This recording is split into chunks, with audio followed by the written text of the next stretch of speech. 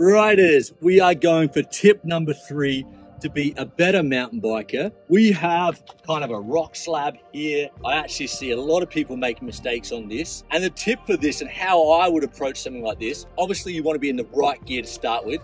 You want to be in 11 or 12, depending on the power of your motor. If you're doing it for the first time, be in the highest assistant. And what I notice is a lot of people go too soon and they push too hard and they run out of gears about here, and then they topple over. So what you want to do is you want to go later. You want to start putting the power down here. And as you get about halfway up, you want to put your head over the slab. Let's show you in a bit of slow motion. Here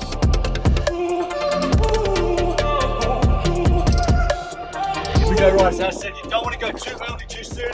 You stand up, head up, over, and you're up over that rock slab.